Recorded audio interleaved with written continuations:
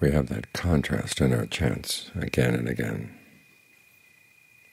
We chant about being subject to aging, illness, and death, separation. And then there's a chant of goodwill starting, may I be happy, may all beings be happy.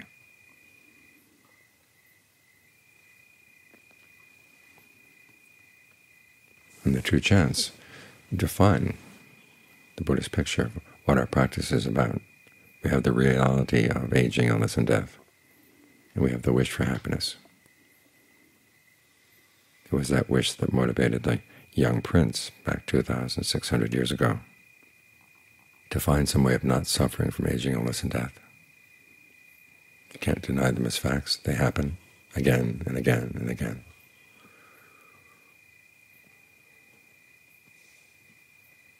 But his question was, is there a way to experience them and not suffer? And even better, is there a way not to have to experience them at all? That was what he found. This is why we take refuge in him. It's on occasions like this, when there's been a death, that you begin to realize how precious that refuge is. Because death can be startling. It happens in a moment, even when there's been a long build-up, a long illness. There's a moment when the person is alive, and then the next moment they're gone.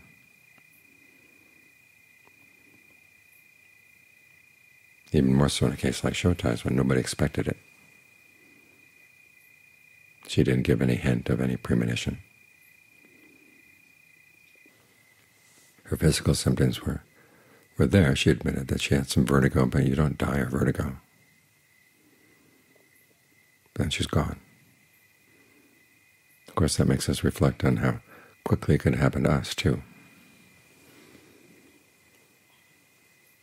That's a lot of what's scary about death. You live your life, you have your plans, you have your expectations. You have a sense of security, however secure or insecure it may seem. But there is that basic sense, well, I'll just keep on living. And then it stops. It can stop at any time. So you've got to be prepared. This is one of the ways in which we take refuge in the Buddha. He teaches us how to train our minds so when death comes, we'll be better prepared to handle it. The death of other people and our own. There's a custom in Thailand where they divide rituals into two types, auspicious and inauspicious. The inauspicious ones have to do with funerals and death, making merit for people who passed away. But that concept that these are inauspicious, that's not a Buddhist concept. It's Brahmanical. From the Buddhist point of view, when you see someone who's passed away, the proper response is heedfulness. One, being heedful in how you react to that person's death, not letting it shake you up so much that you start doubting in the goodness of life, the opportunities offered by life.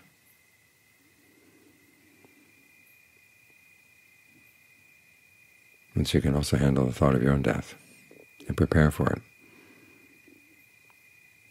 You prepare in two ways: by doing good in terms of generosity, virtue, meditation, creating opportunities for good places to go, but also working on the skills that you're going to need at the moment of death. You're sitting here meditating, and you want to stay with the breath. And any other thoughts that come up that would wander away and lure you to wander away, you have to say no. You have to learn how to say no effectively.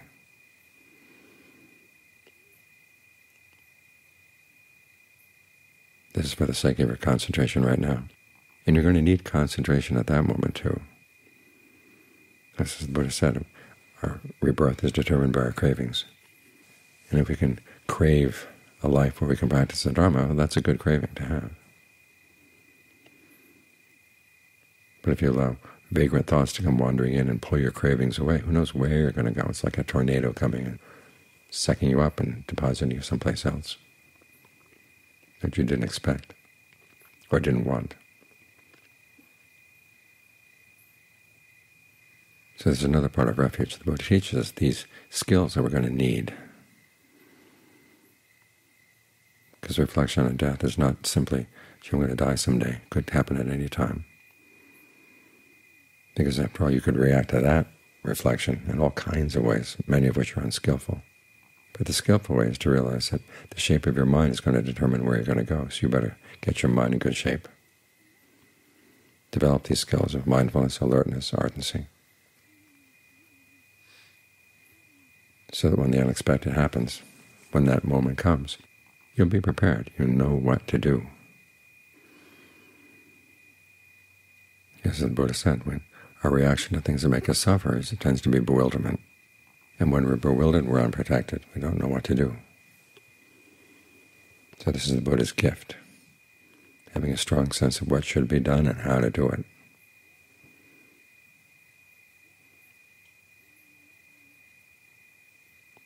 This way, if death comes at any unexpected, sudden moment, you don't have to fret about how the narrative of your life hasn't reached a proper closure. You just remind yourself, well, I've got the skills I need. This wasn't expected in the narrative arc, but I can pull out those skills and do something good with them. So the Buddha's advice is to, 1, end your bewilderment, and 2, give an answer to what can be done so as not to suffer.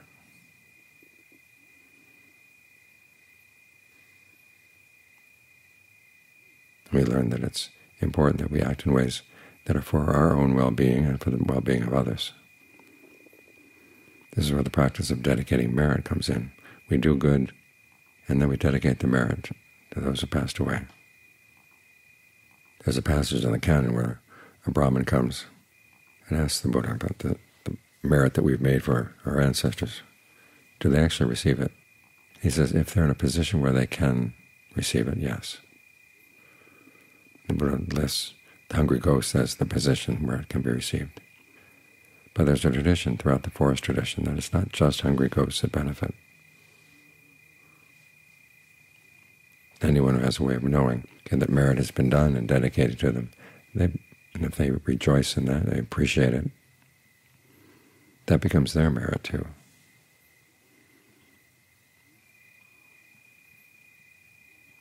So that sense of being lost and bereft when someone dies, especially when someone dies suddenly like this,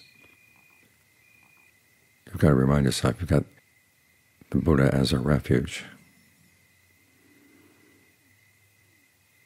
You don't just crawl up in his lap and hide out there. You have him as a refuge in the sense of giving you an idea of what can be done so you don't have to suffer, and what can be done so you don't have to be plagued with thoughts of how meaningless everything is. As John Lee once said, number one, say that dying is simply like changing one set of clothes for another.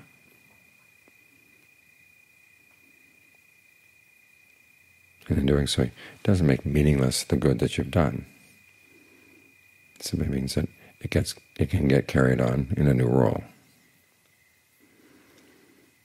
This is why taking on rebirth as a working hypothesis is an important part of the training. As the Buddha said, the things he learned in the course of his awakening were like the leaves in a forest. What he taught was just a handful of leaves. So when he talks about the 3 knowledges he gained on the night of his awakening, apparently that wasn't all he learned in the course of his awakening. Remember, he continued contemplating and enjoying release for 7 more weeks afterwards. I don't really know what else he learned in the course of that time, but he made sure to mention that his knowledge of rebirth and knowledge of why and how people are reborn was part of that handful of leaves. So it wasn't just an idea picked up from his culture. There were people at his time who did believe in rebirth, but there were people who didn't.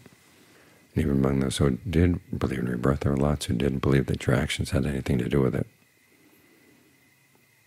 Either what you were was permanently determined. In other words, if you were a Brahmin, you were going to be reborn as a Brahmin no matter what you did. If you're a dog, you're going to be reborn as a dog no matter what you did. Although, as I said, you went up and down, but just in a totally random way. So when the Buddha pointed out his understanding of rebirth, he was actually making an important statement that this is a necessary way of viewing things so as to end your bewilderment and to keep you protected.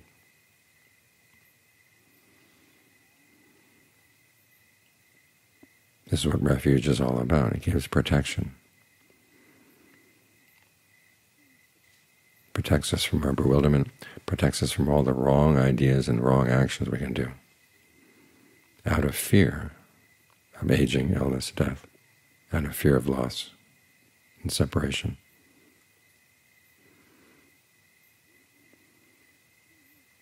I've noticed in Thailand, when I was there, it was the Ajahns who had been in the forest and confronted lots and lots of dangers, are the ones who seemed to be most convinced and have the strongest sense that Buddha, the Dharma, and the Sangha really do offer a refuge.